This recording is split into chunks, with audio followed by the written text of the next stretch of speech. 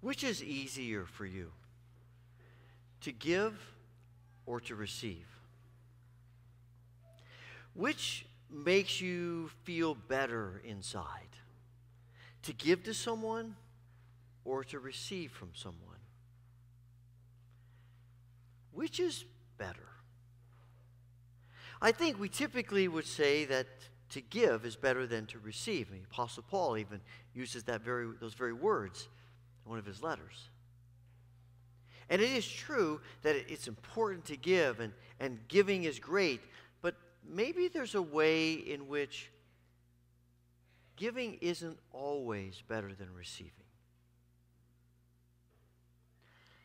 Craig Barnes, in his book Sacred Thirst, says, I'm always amazed at how stressed the people in my congregation get during the Christmas season. He said, everybody's in overdrive. I'm sure we know nothing about that, but he's talking about his congregation. He said, the one group of people in my congregation that never seem to be stressed over the holidays is the children. His children never seem to feel anxious about all the cards they have to send out, all the parties they have to attend, all the presents they have to give. He said, I have not once in all my years of ministry ever had a child come to me during the holiday season and say, Pastor, would you pray for me and my stressed out little life? He said, it just doesn't happen. And he said, I think it's because children have the only worry that children have is being able to wait for Christmas to come. And so I think children have learned something that you and I maybe miss, is that there can be something better about receiving than giving. But he said, when I read the gospel stories, there's only one person who is giving, and that's God. Everyone else in the story are people who receive. They respond to God in a variety of ways. Mary treasures these things in her heart. The shepherds go off rejoicing and praising God. The wise men come and worship. But it's all because God gives, not because they do. And you know, maybe there's something about that idea that we miss.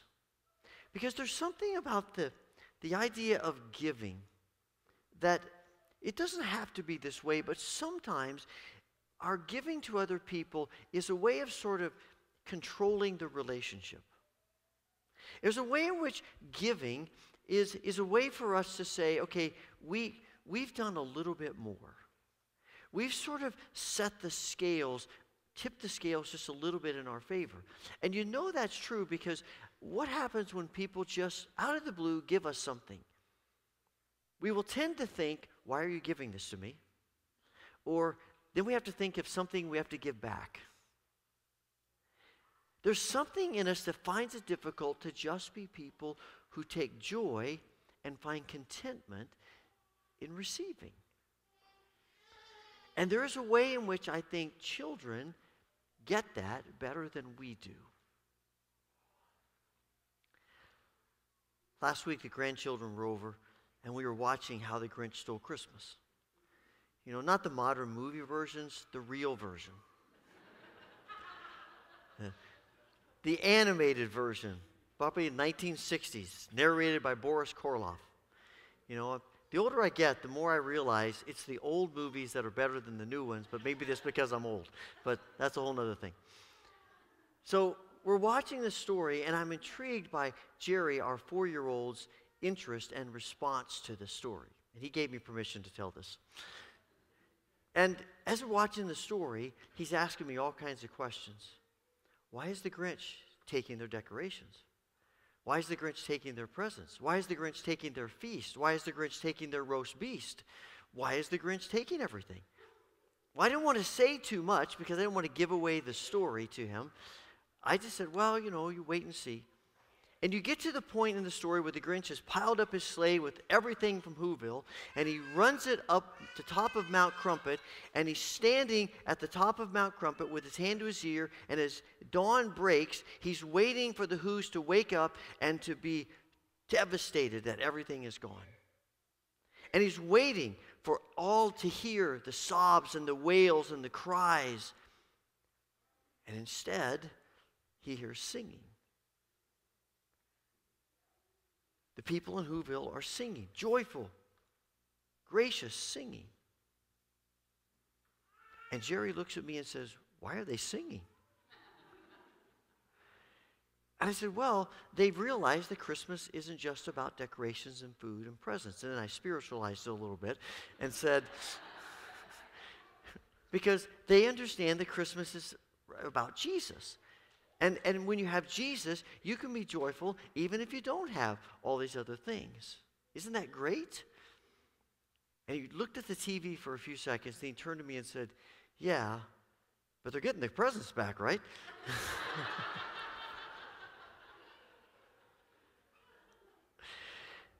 Now, let's not pretend that we aren't thinking the same thing when we watch that story. Why do we love that story? Because they get the presents back, right? I mean, that's the end of the story that we love. And there's something in that mindset that I think is profound.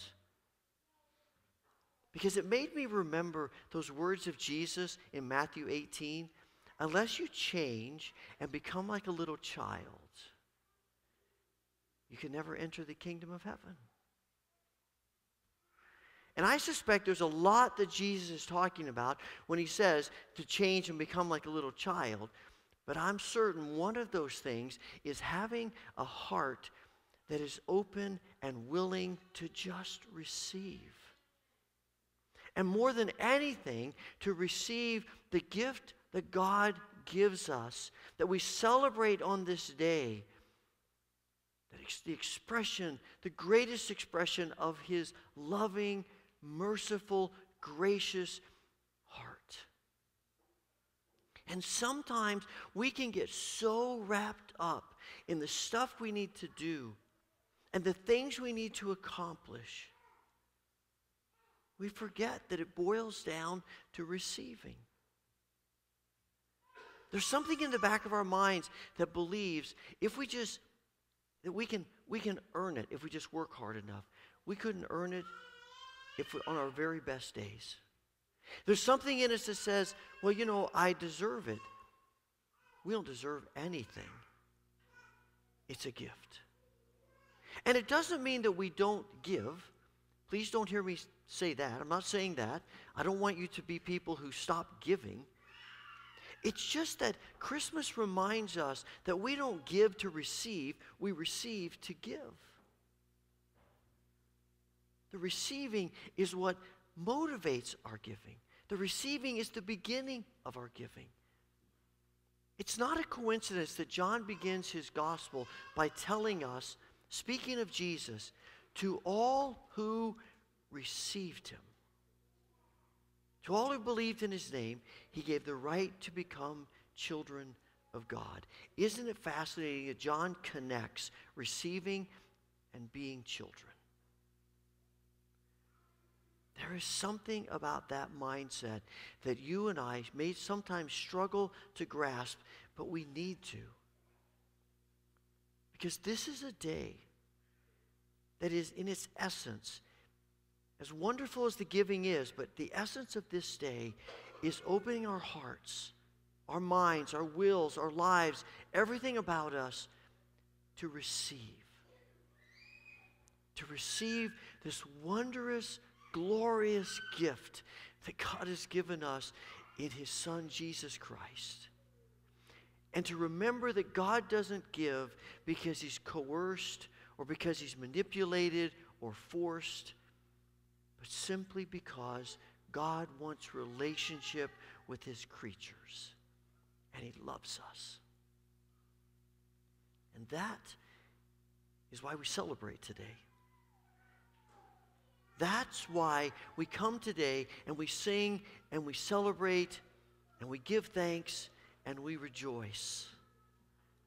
And not just this day, but every day. That God has come to you and to you and to you and to me.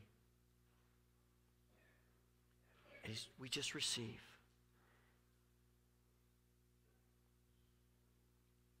Amen.